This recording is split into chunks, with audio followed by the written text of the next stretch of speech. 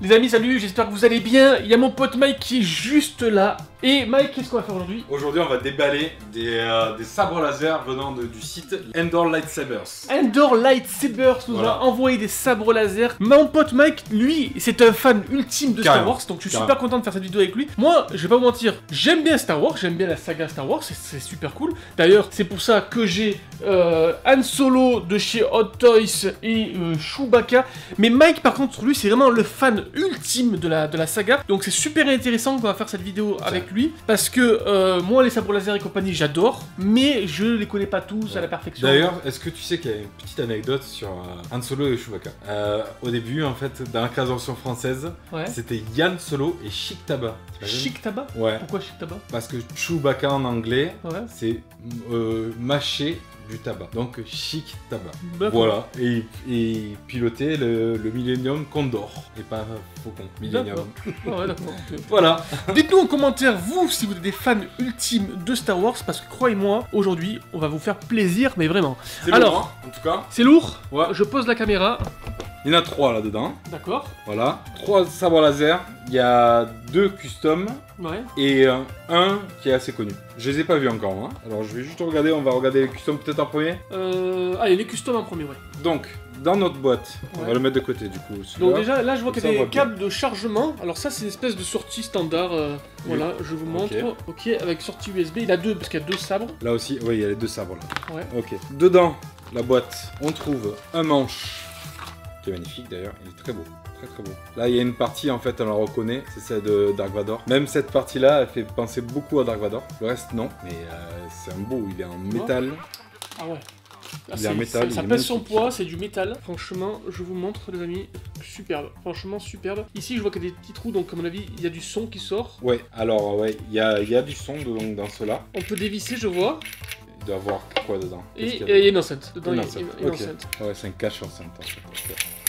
D'accord, ok. Et là il y a un bouton, je vois. Et alors là je vois que c'est là à l'intérieur comme vous voyez, parce qu'en fait il y a plusieurs gammes. Il y a la gamme Padawan, Maître et Exilé. La marque Padawan, alors attends, je crois que c'est l'autre. Alors en gros c'est des, on va dire des paliers. Padawan ça va être la base. Ils sont généralement à bon prix. Et ensuite plus on va monter en gamme, plus ce sera plus cher bien sûr, mais il y aura des ajouts de fou aussi dessus. Alors celui-là aussi c'est un custom, donc c'est la version argentée de celui-là. Je sais pas si tu remarques. Ah oui, exact. Version argentée et bronze de celle-ci. Enfin cuivre. Ils sont beaux, hein. En tout cas ils pèsent un certain poids rien que seul en fait. C'est très joli. Ouais, parce que regarde, ça c'est la gamme Padawan, donc t'as une espèce de lampe de poche à l'intérieur qui va, j'imagine, se refléter dans tout le sabre. Et ça c'est Maître. Et dedans donc il y a des LED. Il y a des picots en fait. C'est les picots parce qu'en fait, si d'après ce que j'ai compris, t'as 2 sabres, t'as 2 lames. 2 lames. Celle-là, voilà. Elles sont différentes aussi les deux. Ouais. D'accord. Celle-là en fait elle est creuse à l'intérieur. Ok. Ouais, donc ça fait plus pas jouer, mais c'est. Je vois ce que tu veux dire. Et en fait, toi, t'as des LED à l'intérieur. Dedans en plus, il y en a. Ok. Tu ouvres ici, là, t'as la connexion qui se fait. Alors que moi, c'est creux. Vous voyez, la Padawan, le sabre laser Padawan, lui, il fait 140 €. Qu'est-ce que t'en penses? 140 € déjà? C'est très correct. C'est très correct. C'est correct. Et en fait, voilà, ça vient tout simplement se mettre ici. Il y a des petites vis à visser, et quand t'allumes, il ne se passe rien.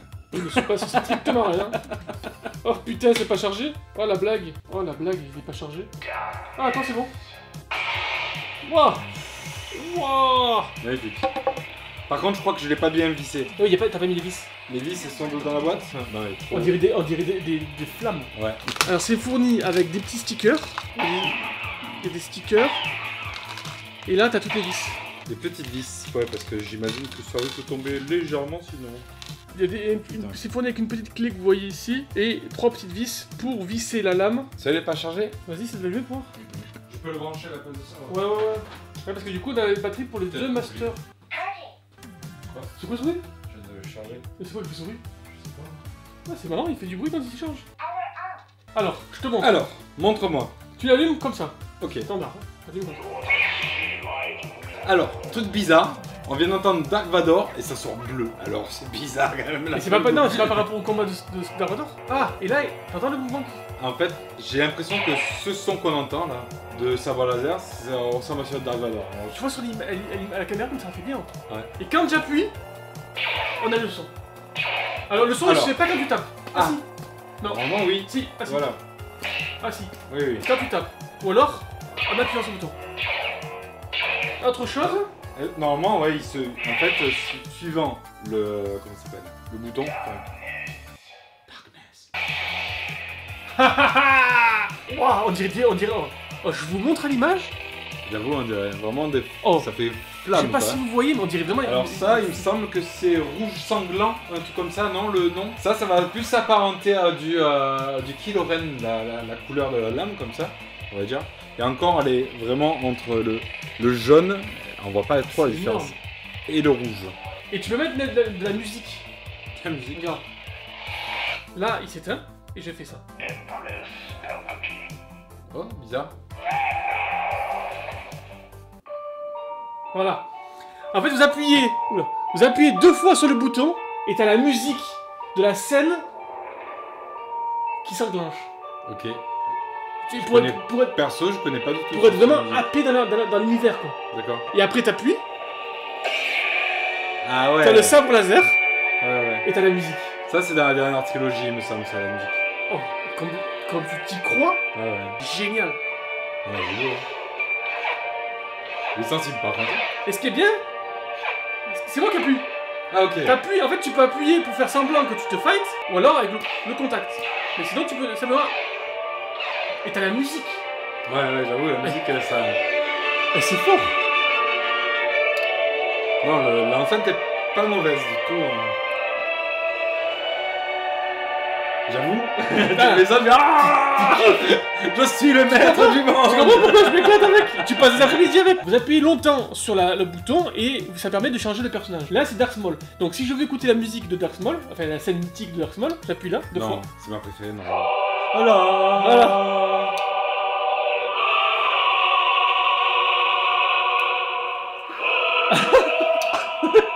Et t'appuies.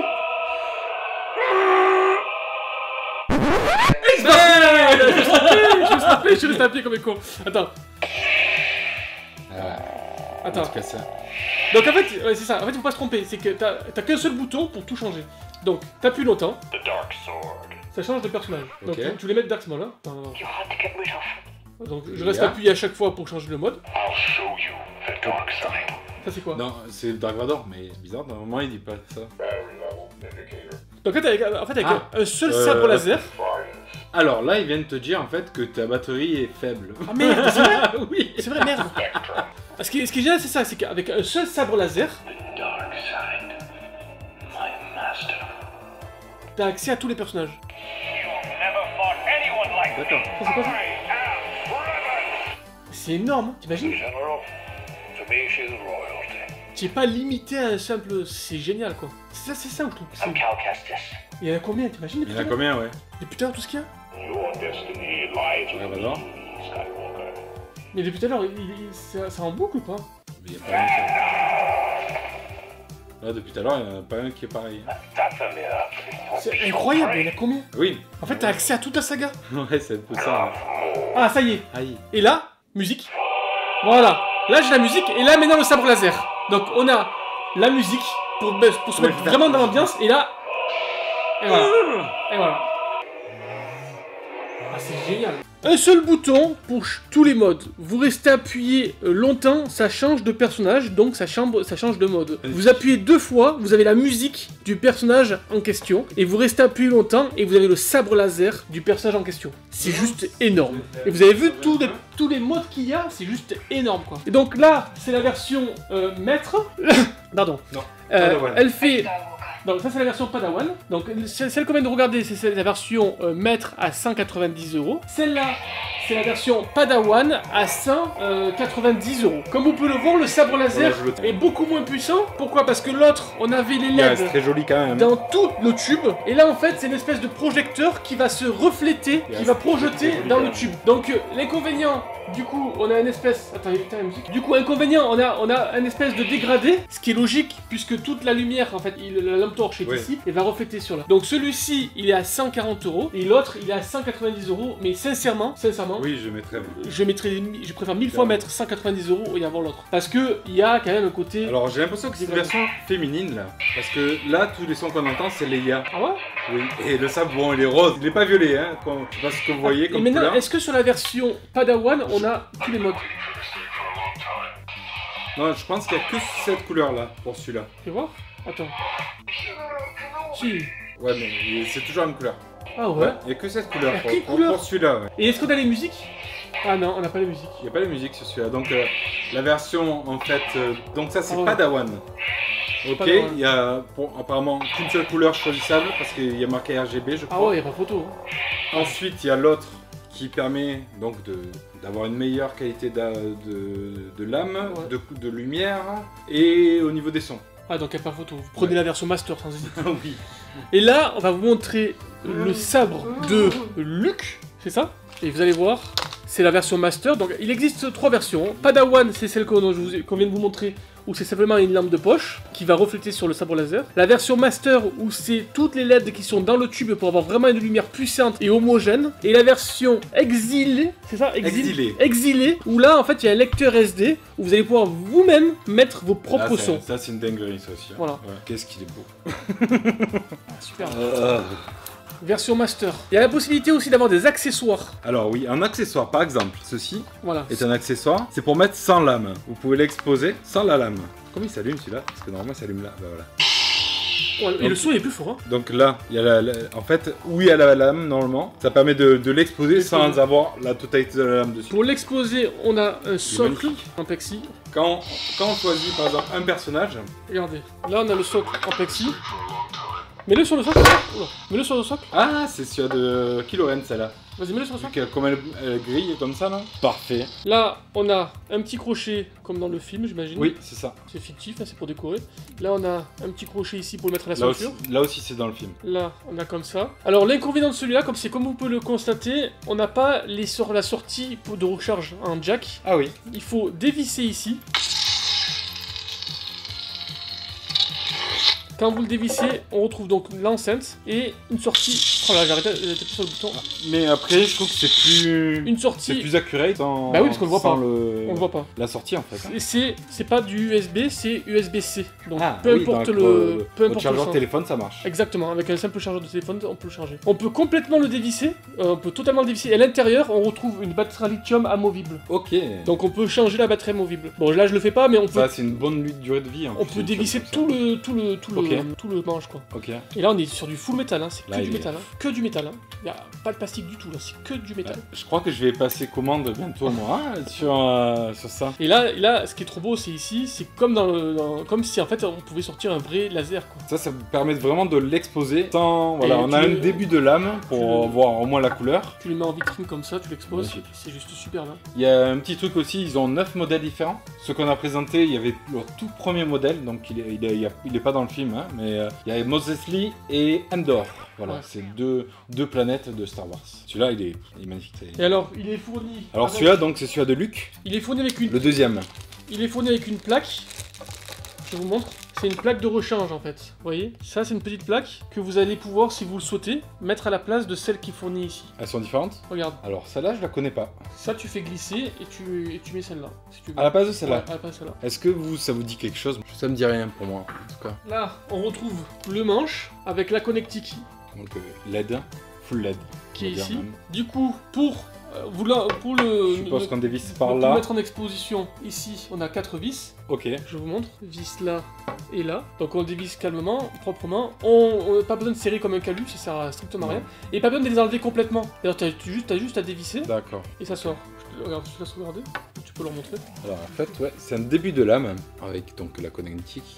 Et ça, c'est ce qu'on voit, la partie visible. Ça c'est un accessoire donc. Ça peut être acheté séparément par exemple. Et là c'est pareil, là ça sert à rien de trop visser. Mais tu vois, ouais, faut que ça tienne un minimum quand même si on compte faire le swap. S'amuser à se battre, faut pas taper fort quoi. Tu peux mais... Oui, c'est pas un sabre de combat comme certaines disciplines qu'on voit en fait. Parce qu'il y en a, hein, il y a vraiment des combats au sabre laser. Hein.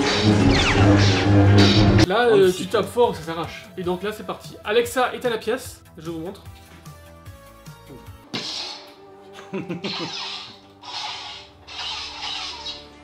Imagine, c'est génial. Pousse-toi, mec, il arrive. Oh merde. Mais non, on est ensemble. Vas-y. Pas mal, hein.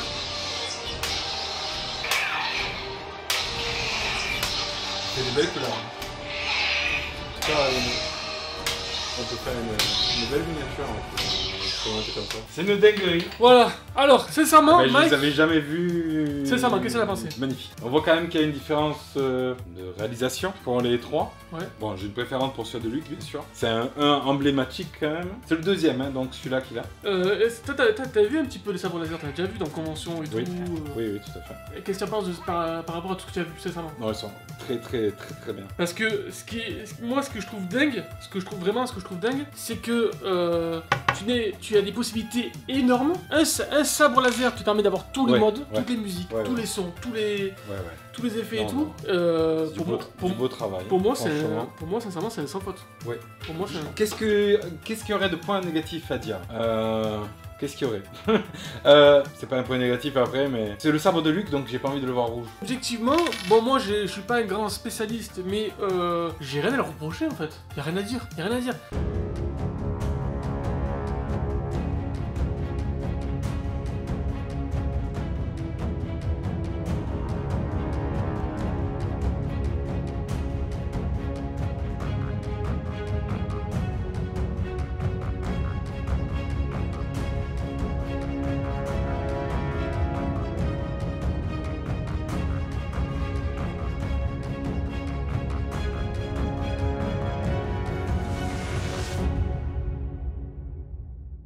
Petit résumé, on a un sabre laser, celui-ci par exemple, il fait, comment il fait 300 €. Celui-ci il fait 300 €. Pour 300 €, qu'est-ce que vous avez? Vous avez un super sabre en full métal, réplique, je sais pas si c'est la réplique parfaite.